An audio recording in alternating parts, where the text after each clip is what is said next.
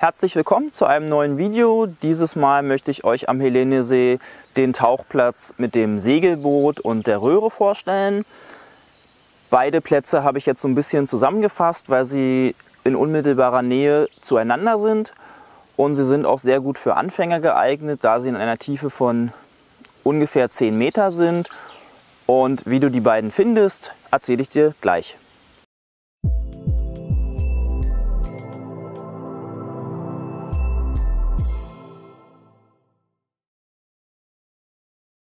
Herzlich willkommen, mein Name ist Daniel Weishoff vom Freediving Center Berlin und in diesem Video möchte ich dir die Tauchplätze Segelboot und Röhre am Helenesee vorstellen und wie du die beiden findest, und beginnen möchte ich mit dem Segelboot. Das Segelboot ist ein sehr schöner Tauchspot für Freediving-Anfänger.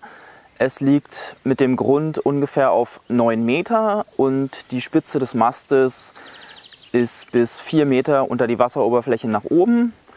Und es ist für Anfänger sehr gut geeignet, weil du kannst relativ gut runtertauchen. Ich habe hier mal ein paar Bilder vom Segelboot, wo ihr seht, was euch da erwartet. Je nach Sicht kann es schwierig sein, das Boot zu finden, weil ihr genau wissen müsst, wo es liegt. Bei guter Sicht kann man die Mastspitze von oben sehen. Bei schlechter Sicht müsst ihr wirklich wissen, wo ihr abtaucht, um das zu finden. Und genau dafür habe ich dieses Video gemacht, damit ihr auch als Freediver euch nicht am Grund an den Leinen orientieren müsst, die für die Gerätetaucher verlegt sind, sondern damit ihr das anhand von Oberflächenmerkmalen findet oder von GPS-Koordinaten. Ja, das Segelboot findet ihr, wenn ihr von der Tauchwiese zum Wasser läuft. Dann gibt es diesen, sage ich mal, Einstieg 0, von dem alles ausgeht. Und wenn ihr von dort eine Treppe weiter nach rechts am Strand geht, also Richtung Westen, dann könnt ihr, wenn ihr im Wasser seid, das linke Treppengeländer als Orientierung nehmen und genau in Verlängerung des linken Treppengeländers, also 90 Grad, findet ihr dann das Boot. Und dann müsst ihr bloß ungefähr so weit rausschwimmen, bis ihr eine Grundtiefe von 9 bis 10 Metern habt, weil genau da liegt dieses Boot.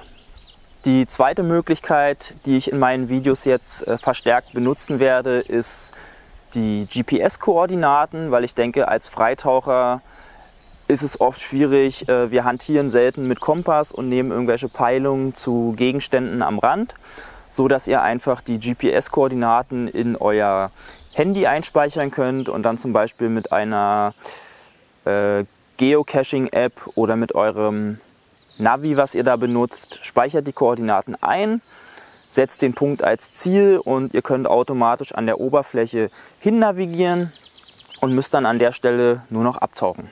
Und die GPS-Koordinaten habe ich jeweils auch nochmal unten in der Infobox verlinkt. So könnt ihr sie einfach aufschreiben, müsst das Video nicht ständig anhalten. In unmittelbarer Nähe zu dem Segelboot ist noch eine Röhre versenkt, die aus einem Turmelement von einem Windrad besteht. Ist ungefähr 5 Meter lang die Röhre und hat einen Durchmesser von 1,20 Meter. Ist bei einer Grundtiefe von 7 bis 8 Meter, hängt circa einen halben Meter über dem Grund, sodass nicht ganz so viel Schlick aufgewirbelt wird, und die Röhre wird oben von 3 Fässern getragen, die mit Luft gefüllt sind, um so zu schweben. Ist auch sehr gut für Anfänger geeignet, weil halt bloß bei 8 Meter Tiefe. Und wenn man den Mut hat dazu, kann man auch durch die Röhre durchtauchen. Achtet dann bloß vorher drauf, dass nicht gerade Gerätetaucher in der Röhre sind. Man könnte zwar theoretisch umdrehen, aber das sorgt dann immer für Hektik, wenn man da durch will. Aber taucht einfach zu einem Ende runter, werft mal einen Blick rein und wenn die Sicht gut ist, könnt ihr auch schon das Licht am Ausgang sehen und dann macht es die ganze Sache leichter, durchzutauchen. Wie findet ihr die Röhre? Ihr könnt als Ausgangspunkt das Segelboot nehmen, was ich kurz zuvor in dem Beitrag beschrieben habe. Und da geht von der rechten Seite vom Bug geht eine Wäscheleine weiter.